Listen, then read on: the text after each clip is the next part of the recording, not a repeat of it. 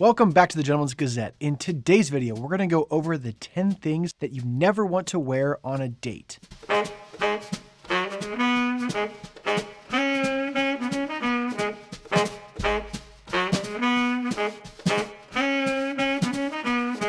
Now, dating is stressful for everyone. On top of making plans of where you're going to go to eat or what you're going to do, you have to pick out what you're going to wear. Now, we've already created the video on how to plan for a date, which includes planning a week out because, well, we're quite thorough. But today we're focusing on what not to do, or rather, what not to wear. So if you avoid the pitfalls on this list, you'll have less to worry about when it comes to picking out your outfit, and you can focus more on having a great time. Please note that this list was made with classic style in mind, so if that fits you, you might find some of these to your advantage. And that being said, even if you're not into classic style, we really think that everyone can benefit from this list. Number 1 on our list is dirty, damaged, or smelly clothes. Now, it should go without being said that your clothes should be freshly laundered. After all, if you have to do the smell test before you put something on,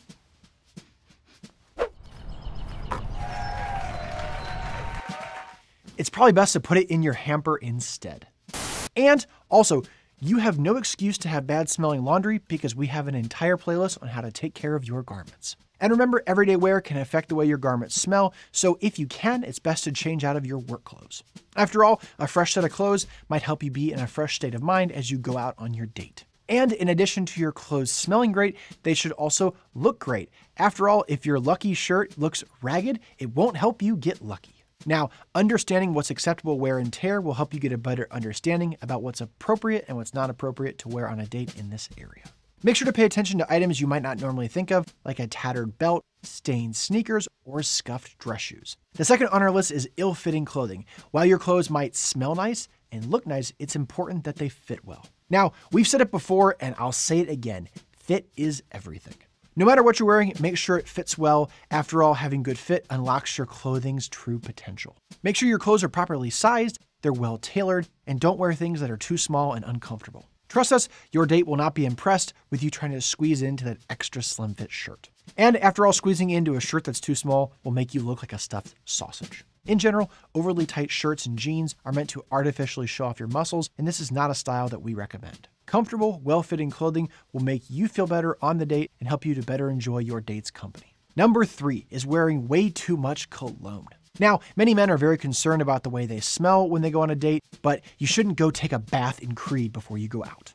And in reality, wearing too much cologne will have your date wondering what smells you're actually masking rather than showing off your love of Creed Aventus. Also, you might not know that your date has a sensitivity to odors, and this could give them a headache the entire time. The solution to bad smells is good hygiene, so make sure to bathe and brush your teeth before you go out. And if you want to add in your favorite cologne, that's fine. Just apply a reasonable amount. Usually this is 2 to 3 spritzes on the wrist or on your neck. And if you've never tried cologne and you want to, we have a whole guide on that. Number 4 are clothes that are either too casual or too formal. Now, we live in an ever-increasingly casual world, but if there's one time to put your best foot forward, it's on a date. Wearing clothes that are too casual might imply that you're not taking the date seriously and you're taking your date's time for granted. Also, if you dress too casually, you might make your date feel overdressed, and that might not make them feel very confident. Obviously, what constitutes as too casual really depends on your style, your date style, and what you're going to be doing. After all, I don't expect you to wear white tie to the ice cream parlor. However, there are some items we think are just too casual for most dates. And this is especially true if you're someone who feels like they adhere to classic style. Flip-flops or slide sandals, cargo shorts, or really any garment with cargo pockets, undershirts worn as regular shirts, and t-shirts with ironic slogans or phrases are really not going to contribute to a romantic atmosphere. Also, your date probably won't find your I'm with stupid t-shirt very funny. But on the other side of the spectrum, you don't want to overdress. Overdressing might make your date feel self-conscious as well, and it might make them think that you are trying to show off. Keep in mind that if you suggest the venue, to let your date know about the dress code. And if your date picks the venue, make sure to ask them what the expected attire is. Now, it might end up that both of you are the only ones actually following the dress code, but hey, you'll both look fantastic. Number 5, athletic wear or athleisure. Building off our previous topic of clothing that's too casual, most of the time athletic wear and athleisure is just too casual for any sort of date. Also, unless you're planning on taking your date to a sporting event, it's best to leave your team jerseys at home. There's also a reason why most nice restaurants now explicitly forbid sweatpants, tank tops, other gym clothes, and baseball caps. And Preston will tell you to always take your hat off indoors. Take your hat off.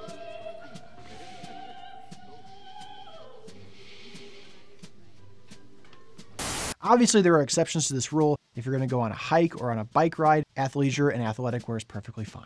I mean, after all, the only person I know who rides a Peloton wearing a suit is Raphael. Number 6, wearing the wrong shoes. So you've picked out your jacket, your shirt, your pants, all the accessories. Don't ruin your outfit by picking the wrong pair of shoes. Your shoes might not be at eye level, but they have massive importance in your outfit. And on a big date, every detail counts. When crafting an ensemble, your shoes should never be an afterthought. Fortunately, you're in luck. We have many guides on how to combine shoes with the rest of your outfit. But in summary, please pay particular attention to appropriateness, harmony, and formality. To keep it short, don't try to sneak into a black tie restaurant wearing spectators. And if you're wearing mostly lighter elements and colors, don't wear chunky black shoes. Lastly, if you're wearing a suit, don't clash its formality by pairing it with sneakers. I mean, unless you're planning on running a marathon after dessert. Just always remember that the right shoes with the right outfit will make for a great date. Number 7, overly branded clothing. Now, here at the Gentleman's Gazette, we are not big fans of overly branded clothing, and dates are no exception. Excessive in-your-face branding can be really off-putting, and your date will think that you're only there to dazzle them with your drip. This can make your date feel self-conscious or inadequate, or just think that you're a brand snob, or that you're compensating for something. After all, using brands to signify wealth and status usually backfires. And even if over-the-top branding doesn't give your date the wrong idea, it can just be distracting. After all, your Louis fit will take attention away from you if you're looking like this sitting across the table. Number 8 is excessive jewelry. Jewelry can be a great way to add some small details to any outfit, but it's possible to have too much of a good thing. Like excessive branding, having too much jewelry might make it seem like you're trying to show off. No one likes to be subjected to someone trumpeting their success, and wearing too much jewelry can definitely give off that feeling. Just to be clear, if you typically wear a lot of jewelry, that's perfectly fine, but you should never rely on jewelry to artificially boost your confidence. Most of the time, it'll give your date the wrong impression if you pile on jewelry just to look flashy. We have a guide on how to properly wear men's jewelry here. But suffice it to say, unless that iced out Rolex or Miami gold Cuban chain is typically part of your attire, it's not time to break it out on a date. Number 9, unusually bold items. So let's take our advice when it comes to jewelry and expand it to other parts of your outfit. Keep in mind that a date is not the place to test out a new style. If a 3-piece suit is not what you typically wear, a date is not the place to try it out unless the event calls for it. Date should be a place of a genuine exchange where both parties are comfortable. And if you don't typically wear a suit, you're not going to be comfortable. So please dress up, but in a way that's comfortable for you. But of course, follow the established dress codes. This suggestion also applies to articles of clothing that are supposed to set the mood. So to keep it short, if a leather jacket or leather pants aren't typically part of your style, don't wear them here. And leather pants could make you feel quite uncomfortable. If you're not accustomed to wearing one, a burgundy velvet smoking jacket will not make you more sexy. And having your date picture Hugh Hefner is not a great idea either. And if red just isn't your color, a red jewel tone shirt is not a good idea. Basically, at the end of the day, if you're not comfortable in a garment, it's going to show on the date. And that will adversely affect the mood. So stick to items that you're accustomed to, and if you want to get something new, pick something that you already know and like a new pair of socks or a new pocket square. And always remember that a new pair of Fort Belvedere socks will be better and more versatile than any pair of leather pants. Lastly, number 10, fussy clothing. So after all this time spent about picking the right outfit for your date, just remember that you're taking your date out, not your suit. So whatever you choose to wear, make sure that it's not fussy. And by this we mean make sure that that garment doesn't require a lot of extra attention. For example, every moment you spend running into the bathroom to make sure that your ivory dinner jacket doesn't have a stain on it is a moment you could be spent enjoying your dinner. And if you're constantly having to fiddle with your tie to make sure that the length is right, that's time wasted that you could have spent dancing. If your outfit's too fragile or too finicky that it requires constant attention, don't wear it.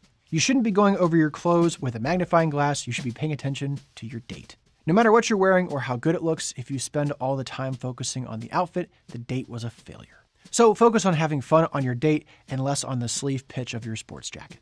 We hope that you've seen a consistent theme throughout our list. When dressing for a date, opt for clothes that fit your style, fit the occasion, and show that you put forth special effort. And stay away from clothes that take away from the evening and give false impressions. Ultimately, the clothing that we choose shows how we respect others, and respect is everything when it comes to a date. While I can't make dating any easier for you, we hope that this video is a guide on how to make dressing for the date much easier.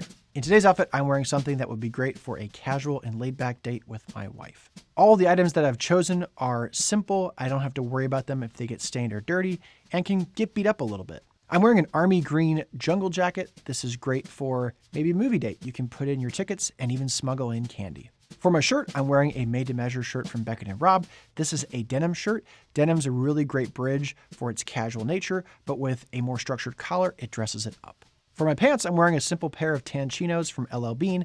I don't care if these get dirty, and they wash easily.